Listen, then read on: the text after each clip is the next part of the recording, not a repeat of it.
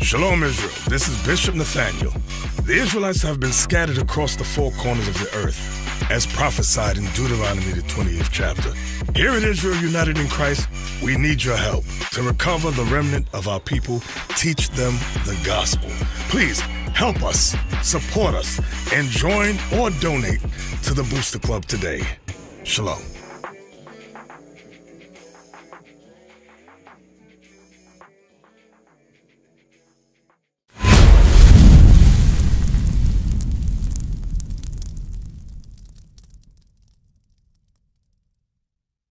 So why are you not dead right now? Because he give you a chance to repent.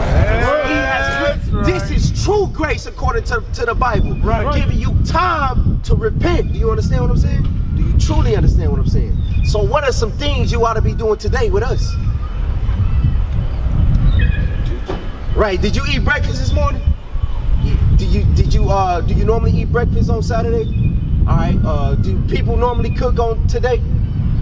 No? All right, so give me that Leviticus chapter 23, you in the spirit. Give me that.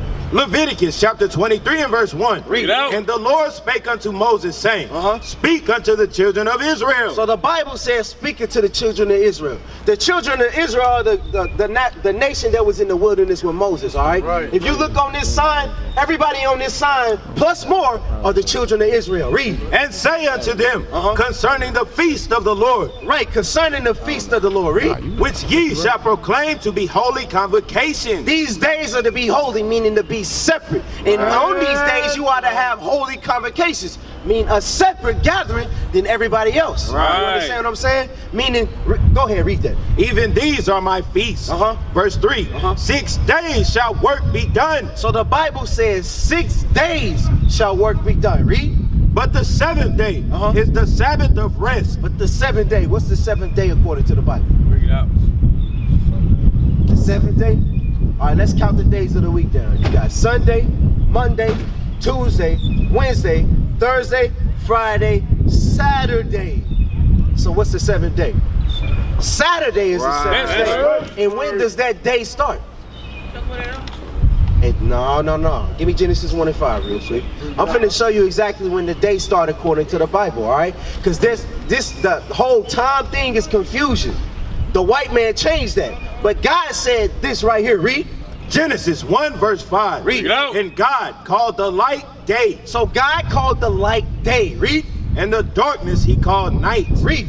And the evening and the morning were the first day. So the evening and the morning was the first day. The evening and the morning was the first day. So when does a day truly start? All right, give me that Leviticus chapter 23 verse 32. I'm finna show you something real quick. It says the evening. When is the evening? The evening is when the sun go down. That's when the day start, all right? But I'm finna give you further proof. Read that. Leviticus 23 verse 32. Read it out. It shall be unto you a Sabbath of rest. It says it shall be unto you a Sabbath of rest, meaning you're not supposed to work. You're supposed to come together with your brothers. Get in the light. Get in the true knowledge of God. Read. And ye shall afflict your souls in the 9th day of the month at even. From even to even. From what? Even to even. So it says from evening until evening. Read. Shall ye celebrate your Sabbath. So last night when the sun went down at Friday night at sundown until tonight at sundown, that's the Sabbath of the Lord. Yeah, that's right. So from that time, there ought to be no cooking. You're not supposed to buy and sell. You're not supposed to be just out and about doing any and everything. You're not supposed to work. You understand that? During that time, you're supposed to come together with your brothers. Right. That's why we hit in the streets. That's why we go to various hoods of America. Because we know when the Sabbath day is here, God ain't gonna play with us if we break that law. Right. We gotta come together and keep God's Sabbath day. Read. Nehemiah 13 verse 19. I'm finna show you something. Hey, pay attention. Pay attention good. All right, read. And it came to pass that when the gates of Jerusalem began to be dark before the Sabbath. It says when it began to be dark before the Sabbath. Read. I commanded that the gates should be shut and charged that they should not open until after the Sabbath. Right. So that night, that Friday night, they shut the gates of the congregation, because guess what? They knew we ain't supposed to be dealing with nobody else. Right. We ain't supposed to be buying and selling from these other nations. Right. You understand that? All right. Yeah. Give me that. Leviticus chapter 23 verse 3. Get this. 6 days shall work be done. So the Bible says 6 days shall work be done. Read. But the 7th day is the Sabbath of rest and holy convocation. A holy convocation means a large gathering. Right. Read that. Ye shall do no work therein. So we're not supposed to do any work. You understand that? Read. It is the Sabbath of the Lord in all your dwellings. So no matter, it says it's the Sabbath of the Lord in all your dwellings. So no matter where you are in this world, you can be in China, you can be in Jamaica, you can be in the Caucasus Mountains of Russia. The Bible says no matter where you are in the world, you gotta keep this law and keep God's Sabbath day. Yes, right. Hey, and this is a serious thing.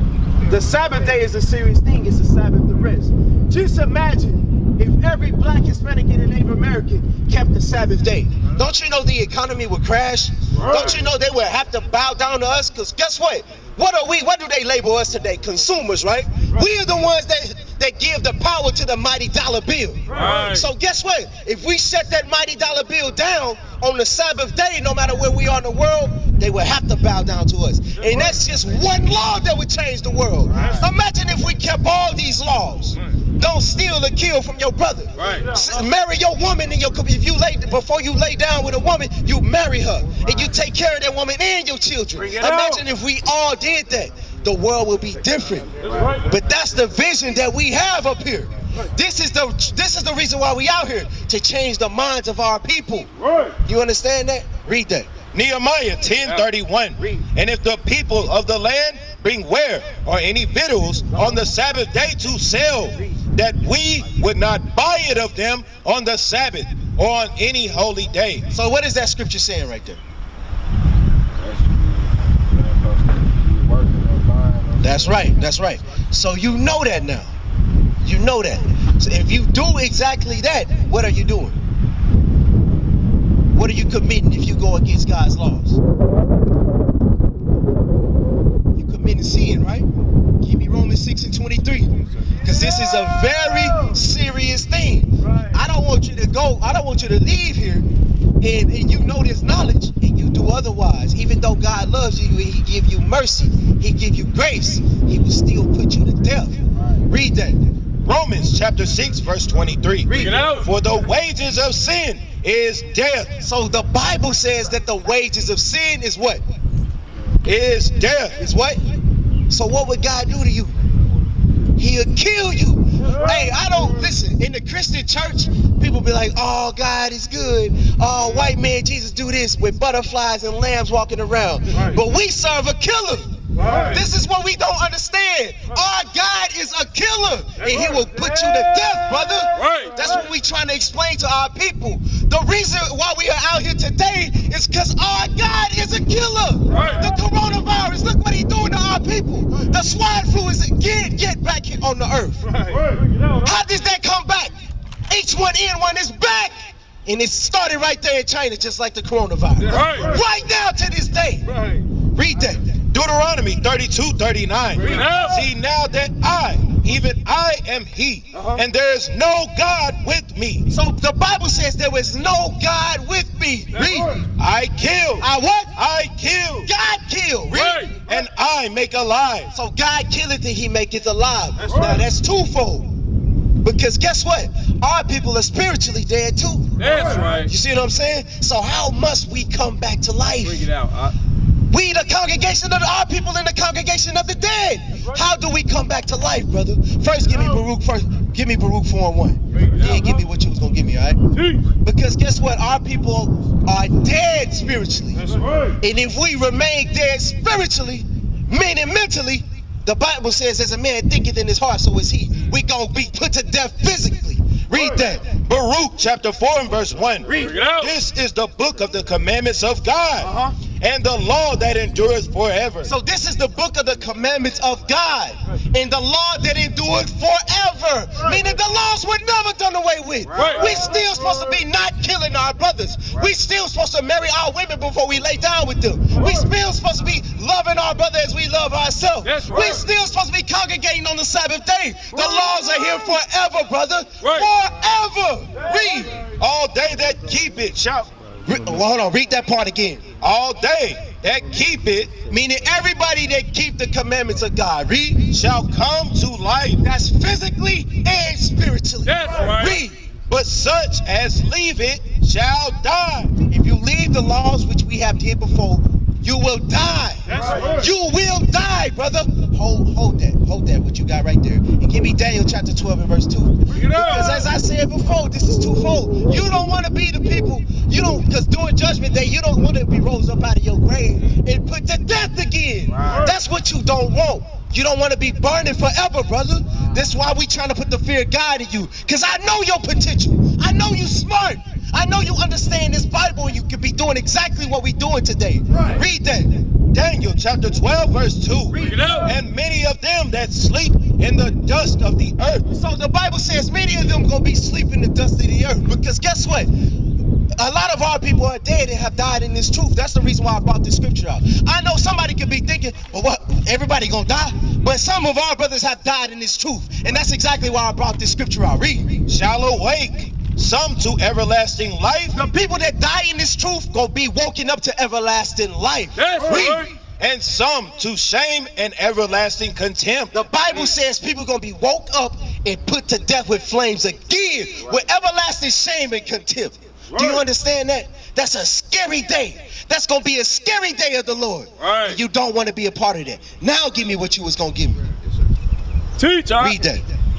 Proverbs chapter 21 and verse 16. The man that wandereth out of the way of understanding. So if you wander out of the way of the understanding, if you ignore the knowledge of the Bible, if you ignore the truth, if you ignore the fact that your leaders have things set up above you, read. Shall remain in the congregation of the dead. You're going to remain in the congregation of the dead. You understand that?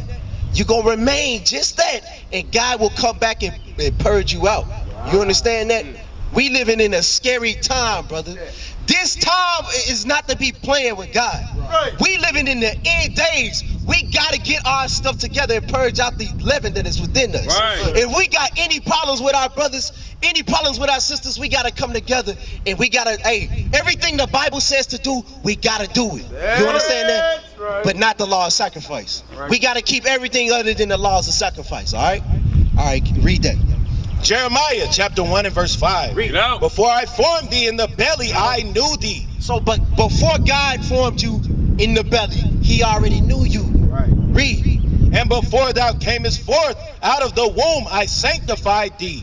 And I ordained thee a prophet unto the nations. Right, so God already ordained you a prophet, brother. You listening?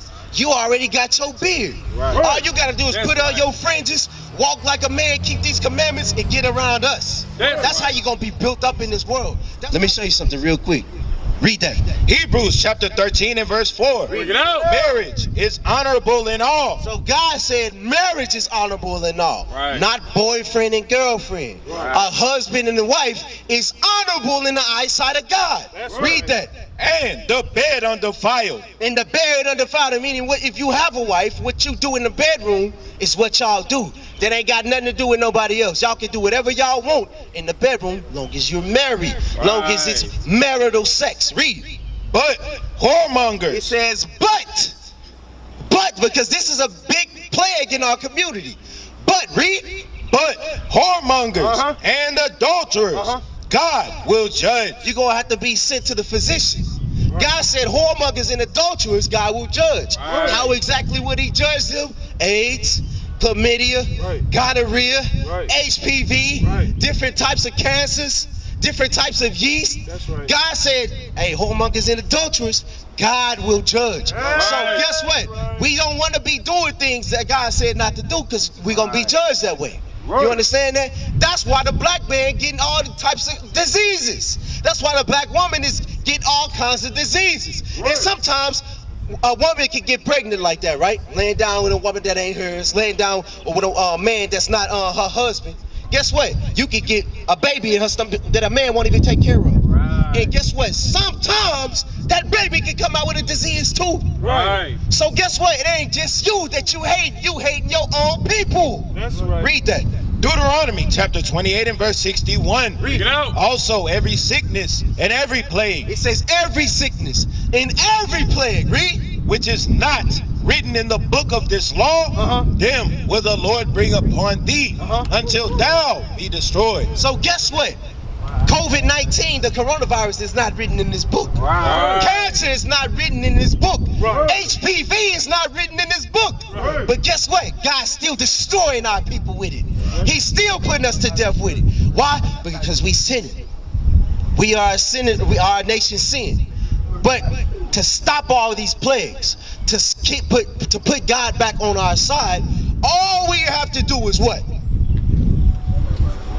Come out of sin and keep the commandments. Right. Because guess what? You love God, right? Well, you say you love God, right? How do we love God? Teach y'all. Huh? Yeah, to fear him is to love God. But how else do we love God? When you fear God, what are you supposed to do? You're supposed to put away what? Sin, which means to do what? To keep his commandments. Because guess what? You can't just run up to God and give him a hug right now. Right. You can't cut him some roses or a lily right now. You can't just go buy him chocolates. So how do the black, Hispanic, and Native American love God? I'm finna show you. Read. John chapter 14 verse 15. Read it out. If ye love me, keep my commandments. The Bible says if you love me, keep my commandments. If you love me, keep my commandments. That's all God is saying to us. But God, don't get it twisted. God loves us and he wants us to come back to his commandments. He wants us to come back to him. He wants us to come back to him as little children. But guess what? God is still gonna plague us if we disobey his laws. Right. He's still gonna kill us off.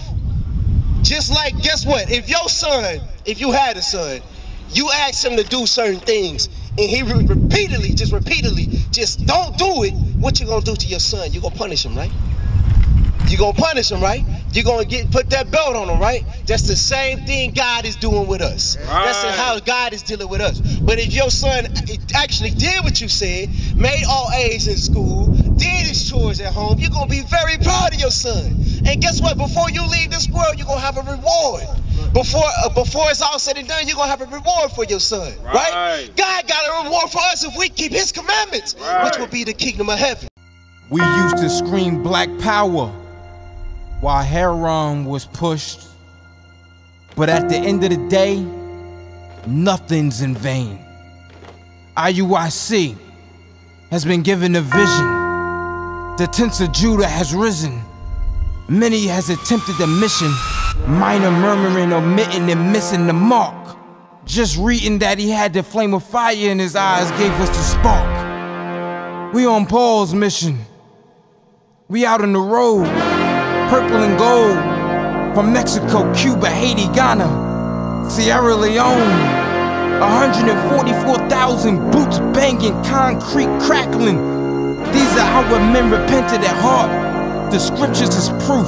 IUIC, we deliver the truth.